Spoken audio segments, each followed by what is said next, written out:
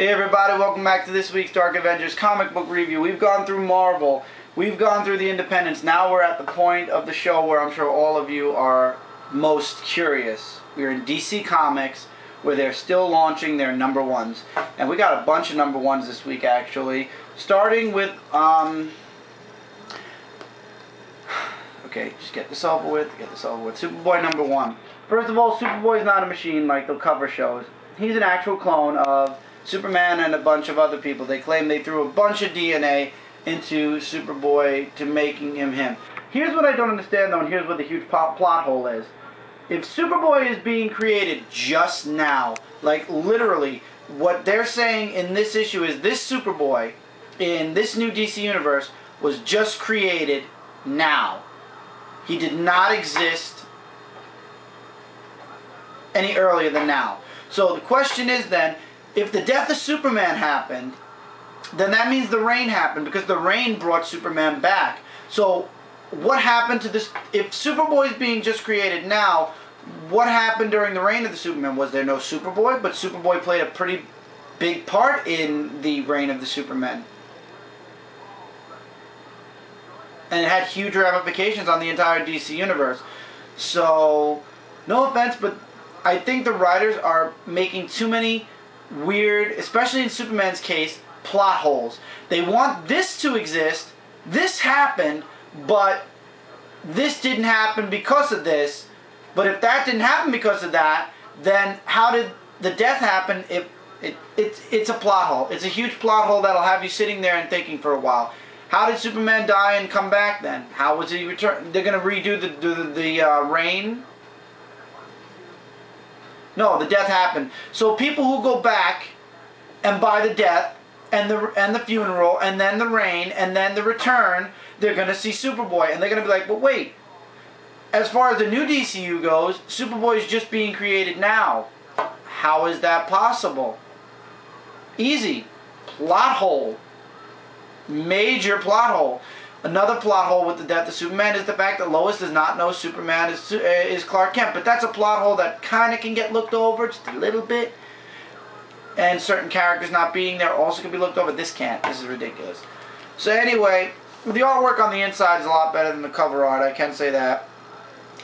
The story is definitely not something any of you guys, if you've been reading Superboy, will be used to at all.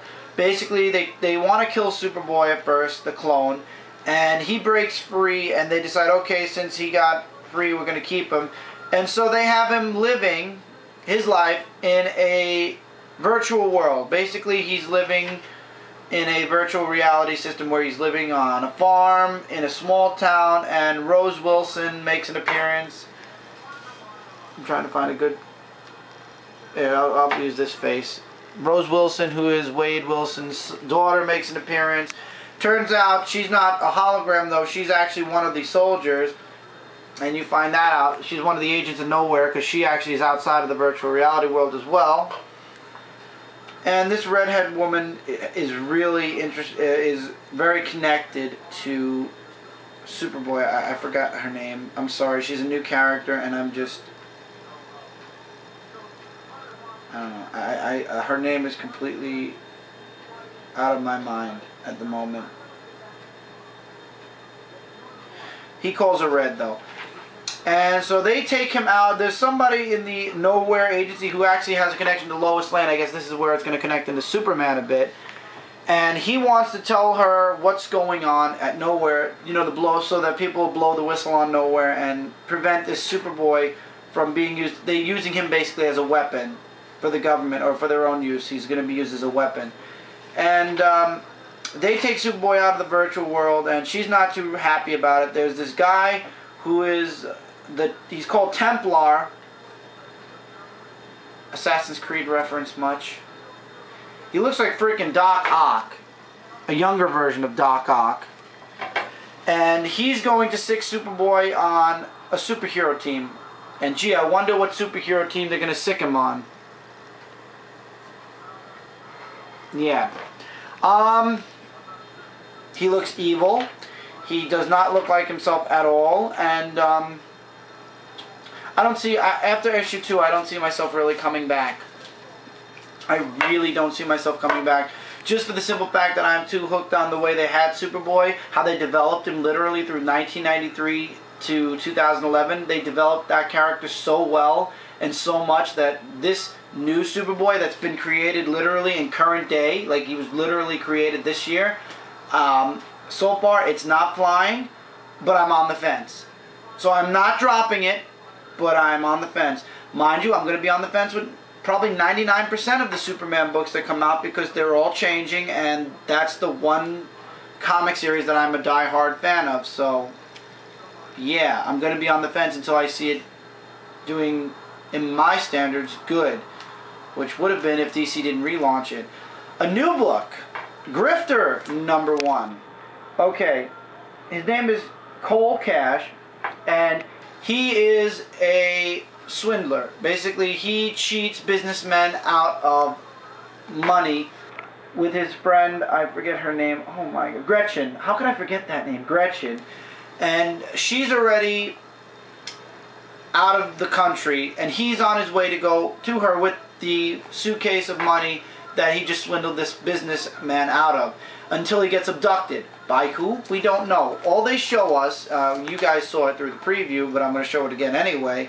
He gets abducted by this being. We don't know what this being is, but they want to assimilate him basically, because they've assimilated certain human beings.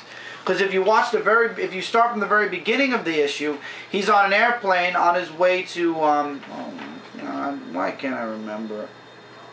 I don't know, he's on an airplane from New Orleans to go to this place, and it turns out these people are linked to him in his mind, and they're trying to kill him.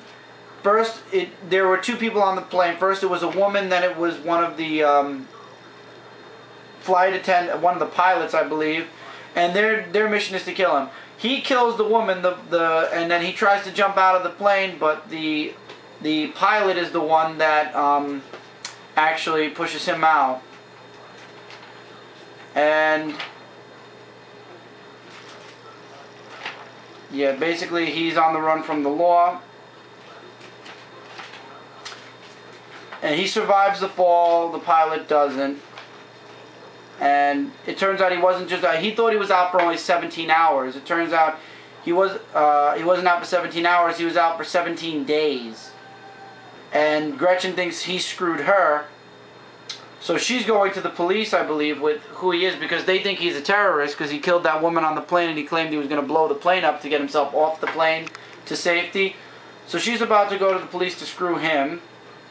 And it turns out his brother is part of a military,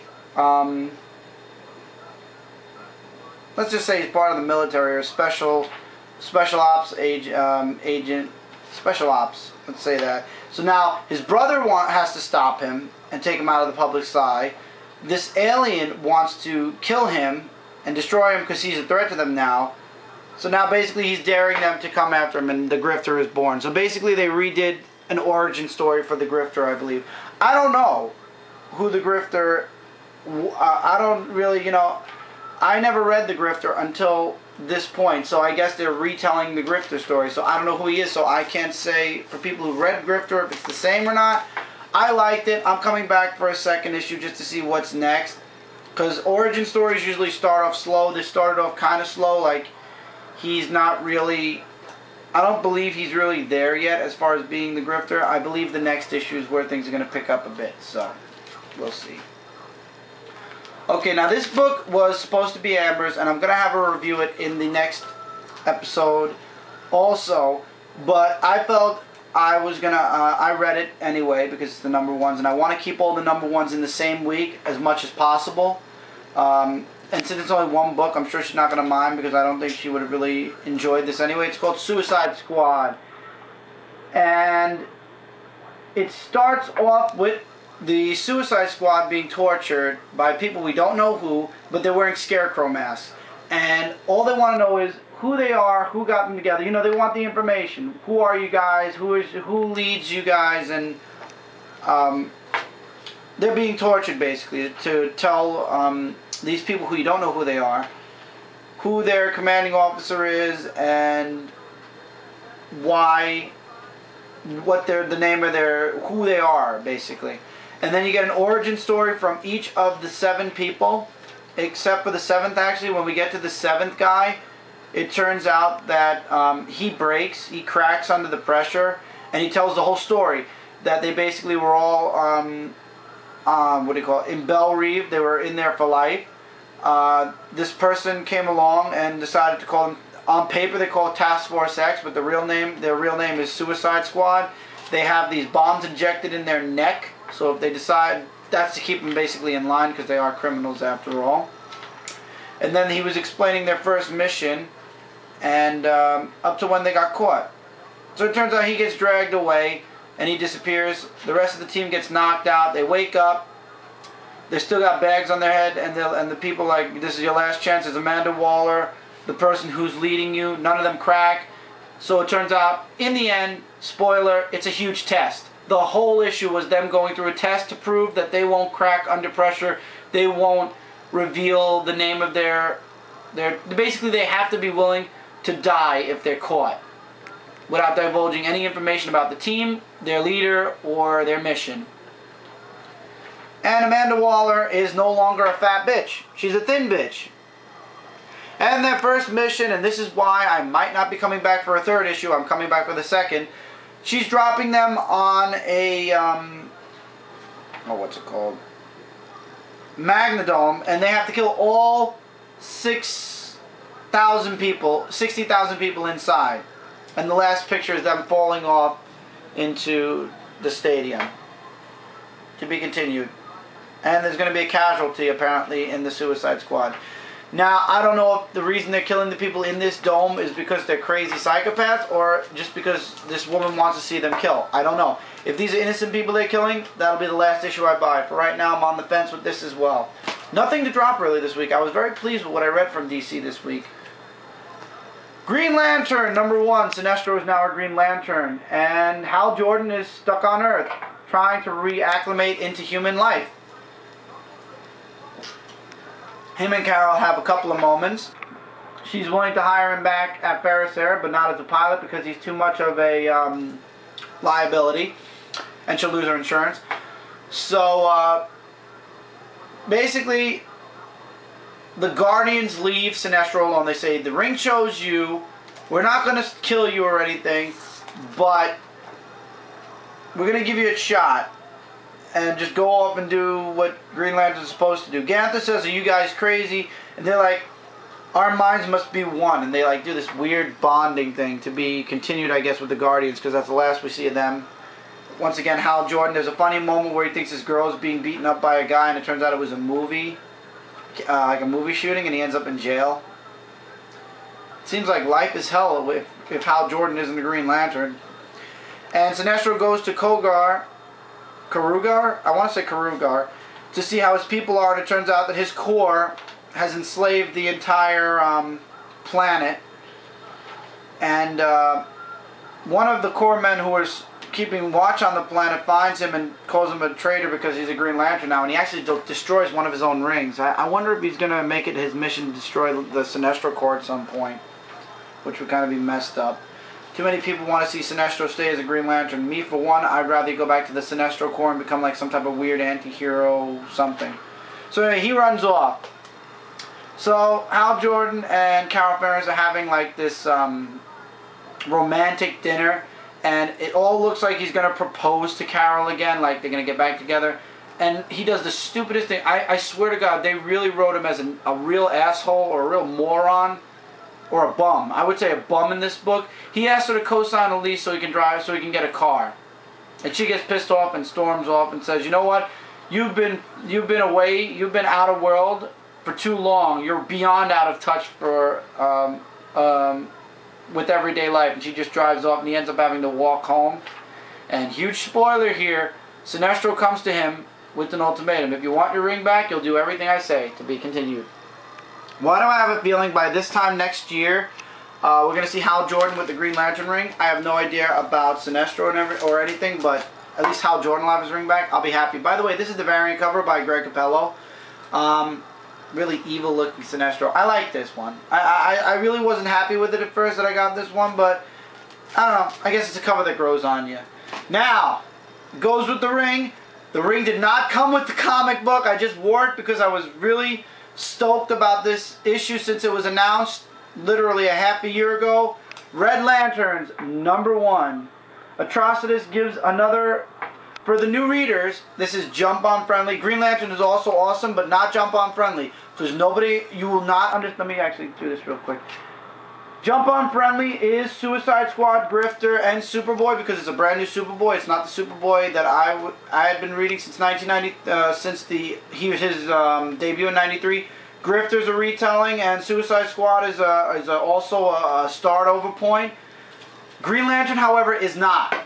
If you've been reading Green Lantern right along, this book continues from where it left off, really. Nothing, for the most part, has been changed. Blackest Night still happened. Everything, according to Green Lantern history, has gone on so far. Hal Jordan was Parallax, the Sinestro Cold War. Nothing has changed. It's continuing on, except it's now renumbered again. But it's continuing on from where the War of the Green Lanterns left off. Sinestro is a Green Lantern now. Kyle Rayner is going to be doing the Guardians of the Green Lantern New Guardians, and the Corps is still going to be the Corps, except now Guy Gardner's back with the Corps. That's the only difference. But that would have been the difference also if the DCU continued. Now the Red Lanterns, also, it's a good jump on point for people who want to know who Atrocitus is and what's going on.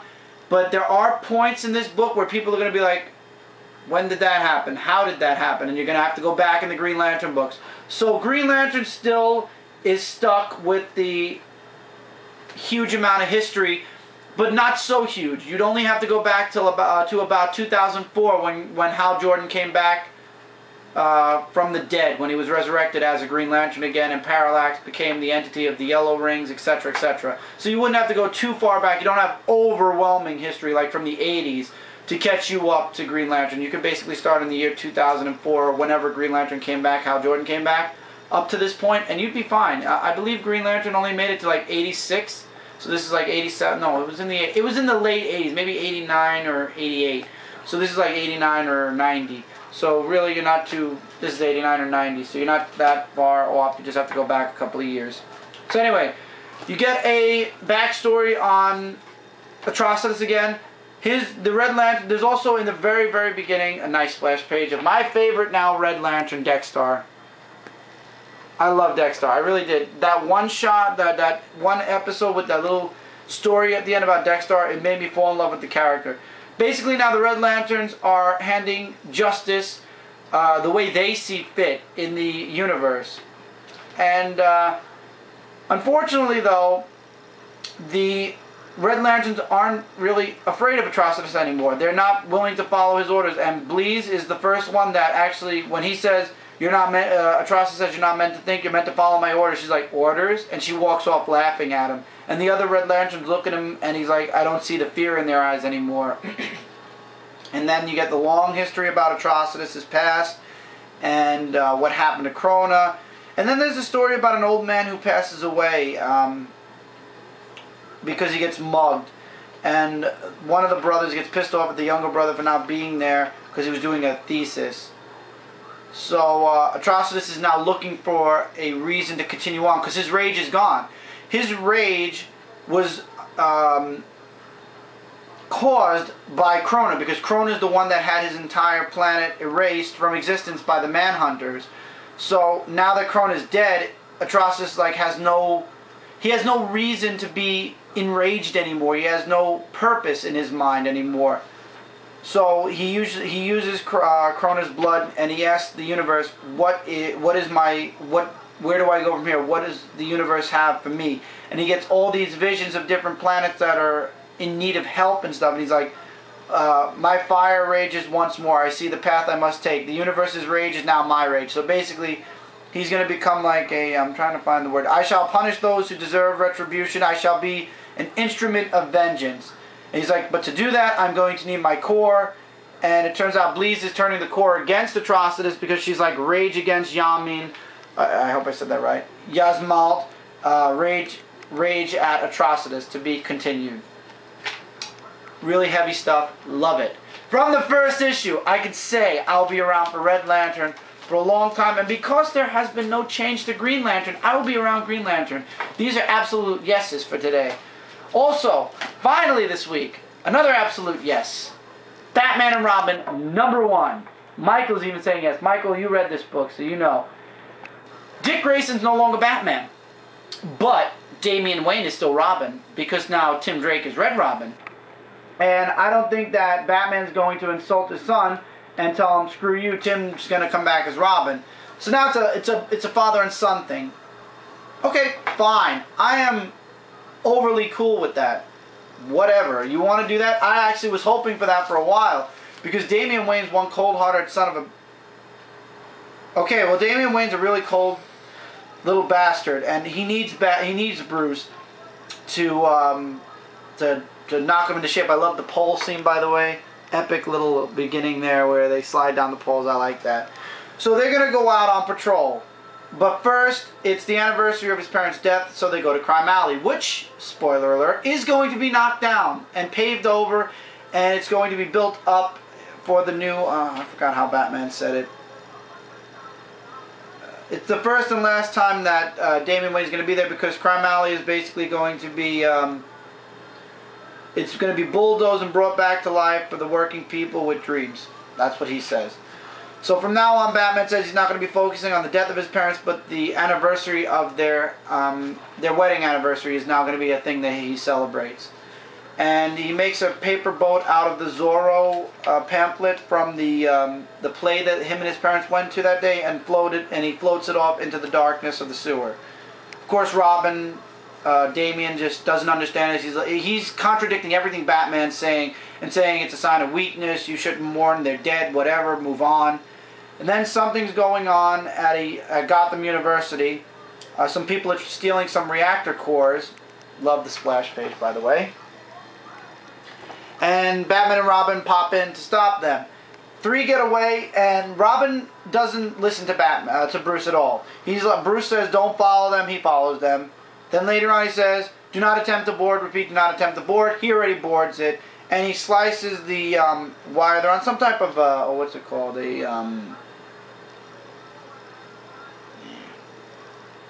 I can't remember what they're in. They're in a sphere, let's call it that. But Batman can't follow after Damian or them because there's a puncture in the containment water, where the containment water is. So it's up to Batman to fill it, and then fill the hole, and then fill the containment field up with water again, or else there's going to be a huge explosion. It's going to be like a nuclear explosion. So above him is a pool. So he ends up filling the hole, blows the pool out, sends the pool into the reactor, everything, disaster averted. But the people, unfortunately, thanks to Damian cutting the power, they had reactors on their backs. Yeah, they didn't make it. And there's a huge confrontation between him and Damian. And Damian's like, I don't get it. Dick, trust me, why can't you? He says, you have to earn mine. He's like, how long will that take? A while. And in the very beginning of the book, I forgot to mention this, somebody's against the Batman Incorporated, so he ends up taking out the Batman of Russia, the Russian Batman, I want to say. I'm guessing it's the Russian Batman, because I think it was in Russia. I don't know, but he's some type of a phantom. Reminds me of the guy from the Ghost from the Iron Man series. So in the very last page, you see him erasing the Russian Batman. Yeah, it says Moscow. The Russian Batman from existence, and he's like, the new global circus act of his has to end. Next, I pay a visit to Bruce Wayne, to be continued. So this guy basically wants to erase Batman Incorporated. I'll be honest with you, I was happy with one Batman. I really was. But apparently this guy can't do it because there's Batwing now, so he can't really do that. Also, there's an advertisement for Resurrection Man. There are 3 books I ordered that were #1s that I did not initially put down on my list, but due to very good reviews, I will be getting them. I'll tell you guys that in a second.